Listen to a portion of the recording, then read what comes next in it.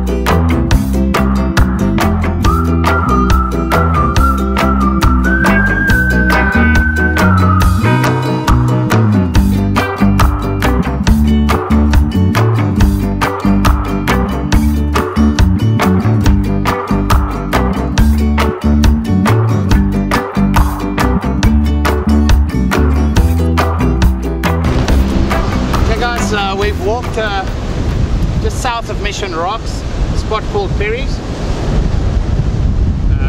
It looks nice here, so I want to put some scratch baits out, look for some rock art speckles, lanterns, whatever we can find here. So what I'm using is I'm using 2 mustads, ring soy, circle hooks. I'm using fluorocarbon 0.76 for my middle, got some of the Kingfisher glow beads on, and then the Combi power swivels, and that's matched up with my medium heavy grind elite and Saltus 6500 with J-braid, and then my lighter outfit I've got the Saltus 5000 on a Poseidon 5 to 7 ounce rod that we're testing. It feels like this west is dropping, but we had horrible weather up to now, so we're fishing a 24-hour session. We started 7 this morning, and we're fishing till 7 tomorrow morning, Sunday morning. I have to take a break between 4 and 7 this afternoon, then I can fish Zululand's League as well, and my points can count for both. So that's what I'll do. Now that's the trace, and on that we just put a 5 ounce sinker, little ball sinker in the rocks here. Could have brought some 4 ounces because you don't have to throw far here in certain areas.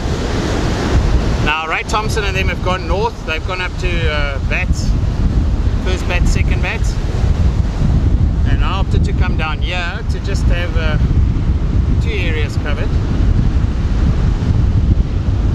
I'll make a double loop here for the sinker because it knocks on the bricks quite a bit, but it's better to put a piece of rope or your mustad clips or the Kingfisher clips.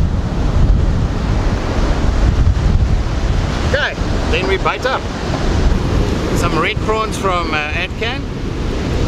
Just take the shell off, and I'm combining that with some crayfish meat from ASFN. My bottom bait, I'm going to fish chocker and red eye. I'll start with a little red eye head. Nice bait for both rockcod and speckle snappers. With this particular bait with a whole head, I'm just going to stick it on and hope we can come put new baits just now and tie them. And the top one, the prawn and grey, I'm going to tie onto my surf. Bring it all together as a salad.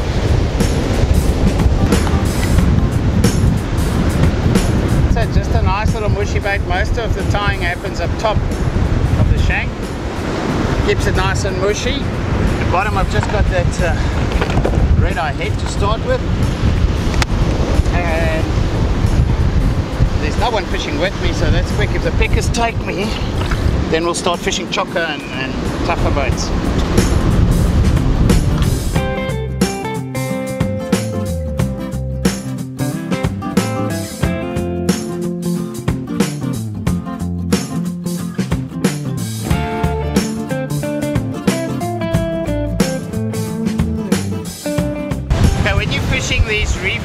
from Mission Rocks north and south, don't cast far. You're casting either just on the ledges when it's really low. You can just go over the ledge, or you're fishing 10, 15, 20, 30 meters. Look where your reef, where the reef is, and fish quite heavy, 0.85 millimeter, so that they don't cut you off so easily. Now, there are smaller fish that's going to hit your bait, so that's why we tend to use a lot of chocker here, so your bait stays on longer. Those smaller fish create the frenzy and get them smell into the water. A bigger fish comes, chase them out of the way and hit your bait. We also tend to fish circle hooks here, not to get stuck so often, but some of these areas are very foul, so you land 40% of your fish. You'll lose a lot. Then another just tip with if you get a nice pull, the fish swimming here by our feet, little probably 3-spot pompanos or stonebury. But in any case, when a rocket takes you here, typical of a rocket, he'll find the quickest hole he can get and stick his head in and open his gills. So what you do there is you just give him slack so you can feel it. If you see your line moving again, you pull as hard and fast as you can, because they'll stick themselves in there. You think you're stuck, and you are stuck, but give him slack to swim out, then you can still land them.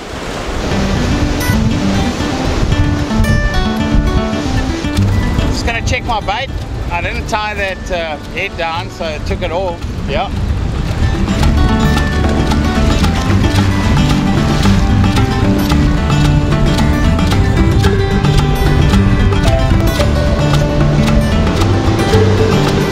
Marine jogger.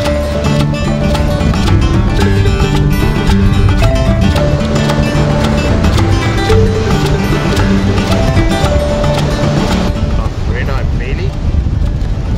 Get some smell in this reef, small reef. I see there. At least have to have 2 throws here to see. Try this push to it. Bit of the chocker intestines.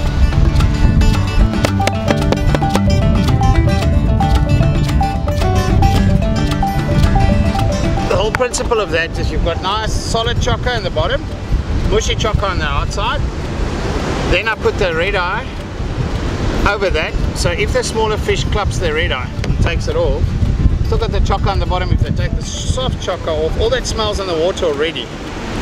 So all you need is another fish to come past and still swallow the bit of chocker left on your hook, which is pieces all over in the water. So a good chance of that.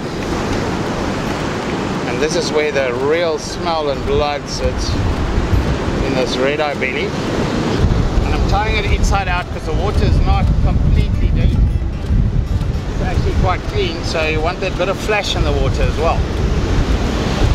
And it seeps the blood out a bit slower.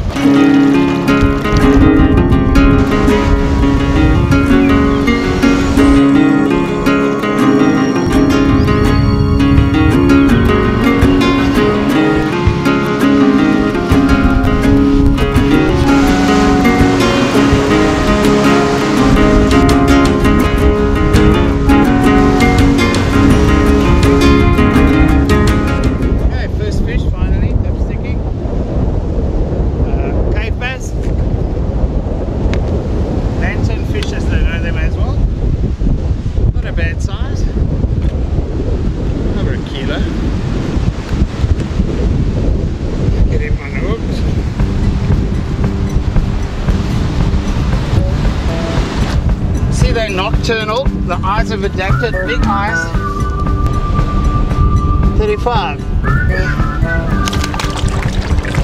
Beautiful fish. On the ball. Have heard from the sky all about it.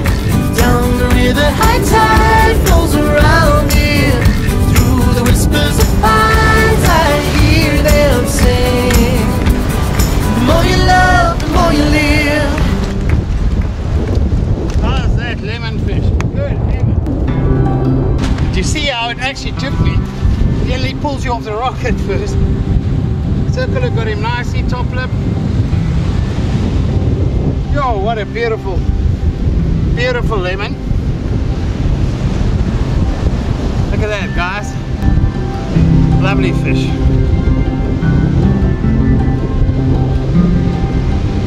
Get him in the pool.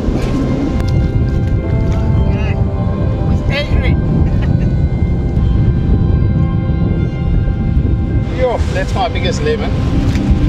Very nice, Peter. That's why we're here. Okay, I'm going to be quick with you. I'll be quick, I promise. 47. Happy days. What a beaut. Let's get him back.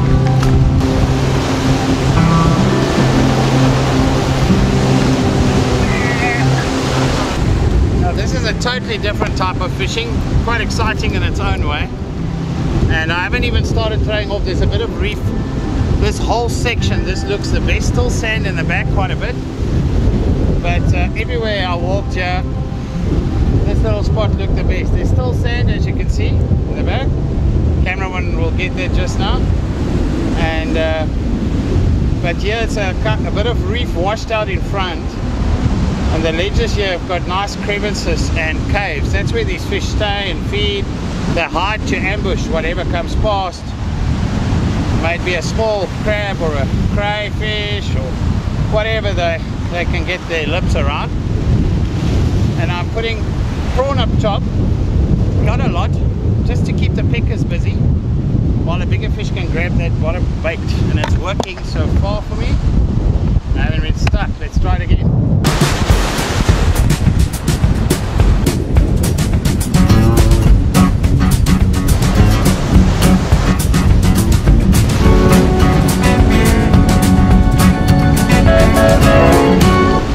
Got me, bit my whole dangle off. I'm actually grateful for that, otherwise it messes up my trays. Alright guys, that's quite a good start to the comp. And still early morning, fish till tomorrow morning. But while the tide is low, I'm trying to obviously get the points on the board. Because of that ugly sandbank in the back, I think the push tide, we're going to battle to get, hopefully it's less sand then.